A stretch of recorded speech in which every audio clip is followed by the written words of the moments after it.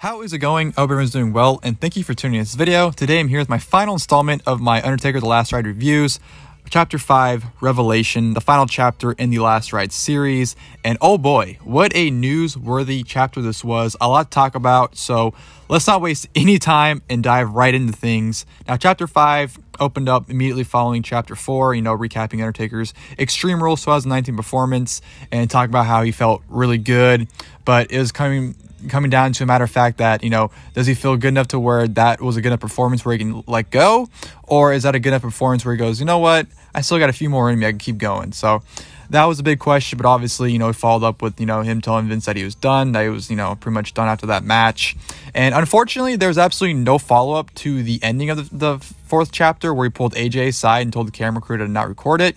I mean, obviously, I wasn't expecting them to go up to, Taker or AJ, interview him, asking him what they talked about, but they didn't even touch up on it. They briefly showed them walking, and that was it. So I kind of wish they kind of briefly touched up on that, but they really didn't. So that was disappointing, but after Extreme Rules, you got Undertaker sitting around, kind of wondering, what does Mark Calloway do?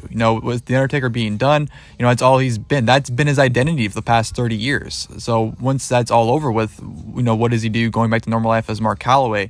And that was, the big thing to him that, that's why he kept going, because he was just the uncertainty of what he does next and, living that life where you're not in wrestling anymore. It was a big issue with him, and that was something he definitely had to cope with and try to accept. And, that was pretty much the whole basis of the series, was him trying to cope and accept that. And he was, finally turning around to that.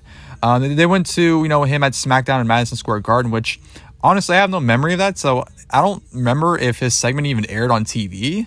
The show was definitely, TV, but I don't remember if his segment aired, so I have no idea if it even did or not. But Undertaker talked about how awesome, it is to always perform at Madison Square Garden. He talked about how he looks at the picture of I almost said Mustafa Ali, but Muhammad Ali and Elvis Presley at the wall of Madison Square Garden. He always, thinks about how, amazing and surreal it is that he gets to perform the same place that they perform. So he always cherished that, and he actually got his picture underneath Elvis, and he just talks about how surreal that is. So it shows him kind of his promo, thanking everyone in MSG.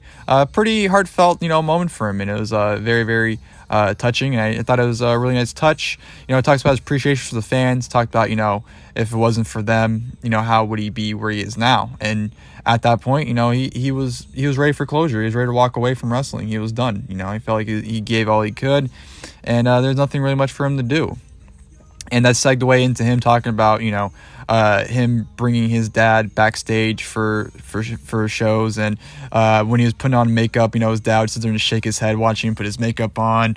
He really put over his dad, and obviously, his dad's no longer with us, but it was very heartfelt, seeing him talking about his dad and him, saying how he misses his dad, and it was very emotional. And that segued into Undertaker appearing on the Broken Skull Ranch, or not Broken Skull Ranch, Broken Skull Sessions, sorry, appeared on there obviously with Stone Cold, and it was that podcast actually that set up the match with AJ Styles. AJ's friend, or AJ claims his friend watched it and texted him after saying hey, is Taker done? Is he gonna retire? Seemed like he was, in the podcast when he was asked about, if he's gonna wrestle again, and AJ's like, you know what? If Taker is going to retire soon, I want to see if I can get a match out of him. And that's exactly what AJ did. AJ was like, hey, Vince, can I wrestle Taker? Vince told him to talk to Taker, because him and Taker are actually friends. I think AJ's best friends was like neighbors with Undertaker for a while, or something like that to that extent. So AJ and Taker have actually known each other for like 10 years or whatever. So that was very interesting to see that they've had a relationship prior to AJ going to WWE. But, AJ called Undertaker and, pretty much said, hey, man, if you want to wrestle WrestleMania, I'd love to do it. And Taker pretty much told him, like, you know what, man, 10, 15 years ago, I would have loved to, but now it's, not likely. And AJ pretty much told me, just think about it. Don't make any decisions now. Just, let us know when you need to. But, just consider it. And, Taker thought about it. And even Michelle McCool was telling him, like, you know what, if you had one last WrestleMania match as one person to face, it's AJ Styles. That's the only person that could bring the best out of you in this current environment in wrestling. Obviously no one in the past can. There's no better person to wrestle with the Undertaker in the ring right now than AJ Styles. So it made all the sense in the world. And, Taker considered it, showed him going to the PC, helping out the younger talent. And Taker, man, talk about giving back to the business. Taker, if there was a Godfather in wrestling, like a legitimate one, I know obviously the character of the Godfather, but like a real Godfather, it's the Undertaker. He's all about giving, it's all about giving. You know, he wants the business to succeed past him. He wants to take what he'd had and pass it on to the next generation, because then he wants them to do the same thing, pass it on to the next generation. It's to keep the business going. He wants, you know, to give back to it. And that's one thing that, you know, really sucks about nowadays, because a lot of wrestlers nowadays are all about themselves. And you see a guy like the Undertaker's documentary where he doesn't care about himself. It's all about the business. He wants to make sure it has a huge future. And, you know, he dedicated his life to make sure that, you know, it looked the best it possibly could. So to see Taker interact with the younger talent and try to really, you know, get them to understand, you know, what it means to, you know, do the favor for the younger talent and, you know, help them out.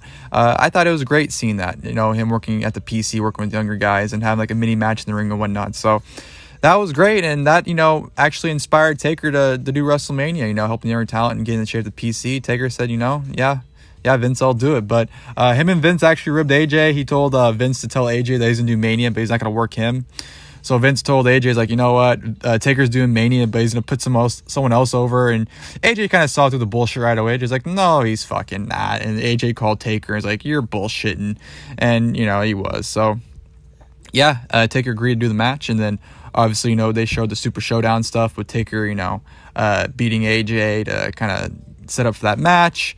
You know, showed him doing some cardio training for, you know, his match with AJ, because obviously the older he gets, you know, the better he needs his cardio to be. And, you know, the older you get, you know, the worse it kind of gets. So you have to try even harder. Just he even said he has to train 10 times harder just to give a quarter, you know, of what he used to be able to do. So, you know, he trained really hard. And they talked about AJ Styles' promo on him where he, you know, called out Michelle McCool and, you know, broke the fourth wall and everything. And, you know, Michelle McCool's even talking about how, you know, she was getting like actually not like legitimately heated, but like he was doing such a great job, or like she was buying into it. She was feeding into him like, oh shit, fuck this guy. He's doing such a great job. I'm legitimately hating him, even though I know it's a work. So that just goes to show you how great that promo was. And that led into talking about the evolution of The Undertaker, because obviously, you know, when Taker even said it, when AJ involved Michelle McCool and said all that stuff, how can you have the dead man, you know, take him on after that? So at that point, you know, you kind of had to develop, and that talked in The Undertaker talking about how he had developed his character for the Attitude Era, you know, evolving to the American Badass, showed the debut at you know, Judgment Day 2000 and all that. So you know, they're talking about his character evolutions, and he talked about for this match he wanted to take all three elements. You want to take the dead man, you want to take the American Badass, and you want to take Mark Calloway, and you want to put that all into, you know, the character that we saw at WrestleMania 36. You know, you want to see those two characters beat his ass, and also see Mark Calloway as a man defend his wife. And obviously that's exactly what we got. And then, you know, talked about obviously the course of WrestleMania changing due to the fact that COVID-19 arose, and obviously everything for WrestleMania changed. You know, Undertaker and AJ Styles, their match got changed from being a regular match to a boneyard match, which they even said, you know, Taker asked, what's a boneyard match? And Triple H said, I don't fucking know. We'll make it up as we go. So they had no idea what a boneyard match was, but they talked about the process of it. They talked about, you know, how they found the location about 45 minutes away from the Performance Center. It was a shithole, but they fixed it up and made it to what we saw at the Boneyard, which looked very, very nice. And what sucked was before they filmed the Boneyard match, the day before, Undertaker's brother passed away. You know, he got a call from his niece, and he said, you know, usually doesn't answer, but he answered for some reason at the very last ring and got the news that his brother passed away. And that really, you know, that really affected him. You know, he got really emotional talking about it in the documentary, and, you know, really showed the person. You know, obviously all these years we've gotten the kayfabe Undertaker in public, you know, if we ever saw him in public, but now to see him as the man Mark Calloway, completely different story, and to see that emotion, that side of him was, you know, you can connect to him. You can really feel how he felt. And yeah, you know, he had to film the Boneyard match that day after getting the news. So, you know, I can only imagine how he felt having to do that. But yeah, talk about the Boneyard match process, you know, filming it. You know, they had some behind the scenes stuff with like Jeremy Borash and Triple H, you know, kind of directing it. Talked about how it took 8 hours to film. You know, they didn't stop until like 5 a.m. in the middle of the night. Taker, that the spot where he actually breaks the window with his hand and shatters it, he actually legitimately like fucked his arm up. Like he even said like they had to stop filming, they had to, you know, help his arm. And he said the one thing that really sucked about filming this was the constant stoppage, because obviously in matches it's go, go, go. So you have that adrenaline going the entire time. But when you have stop and go, you have time for that adrenaline to calm down. And then he even said, like, that's when the pain starts aching in. You know, obviously in the match you keep going, you don't feel that pain until afterwards. But when you're filming and you take breaks, you're feeling the pain. So Undertaker's like, man, you know, that pain I felt in my arm, I didn't feel it. But since they had to sit and wait for a while, he was really feeling that pain. So that started aggravating him. But yeah, the whole filming of it, you know, Taker talked about how proud he was of the Boneyard match. It wasn't what he expected, but it was probably better than it would. Honestly, let's be real. If Taker and AJ had a legitimate match, it would not have been anywhere near as good as this was. And that's just a fact. I'm sorry, but it is. And, you know, it was the best way they possibly could have went about it. And I thought it was a fantastic match. And, Undertaker was very, very pleased with it. He was very happy with everyone's feedback of it as well. And he even said it, if there was a perfect storybook ending, it was that match, because, you know, the way he rode into the sunset and everything like that, it was perfect. And he said that after that match, he had no desire to get back in the ring. And he said on record, you know, never say never, but as of right now, he has no desire to get in the ring again. And he said that, you know, the only reason he would ever consider getting back in the ring would be if Vince was like in a really, you know, big pinch or a really small pinch. That'd be the only reason he would consider stepping back in the ring. But as of right now, The Undertaker is pretty much retired, and I'm pretty sure everyone knew that was the end goal of this documentary. You know, from the get-go, I'm pretty sure everyone figured that Undertaker would end this documentary with his retirement, and that's pretty much what we got. Even though he never flat out said I'm retired, he pretty much said it, you know, insinuating it, that he's not going to be back in the ring again. He doesn't want to. And he shouldn't. You know, people have been saying it for years that he shouldn't have retired, but I truly believe right now there's no reason for Undertaker to step back in the ring. There's no need for it. You know, that Boneyard match was the perfect way to send him off. They were able to hide any, you know, bad, you know, not bad, you know, qualities, but all his weaknesses that, you know, he can't perform to the level he used to perform, obviously, years ago.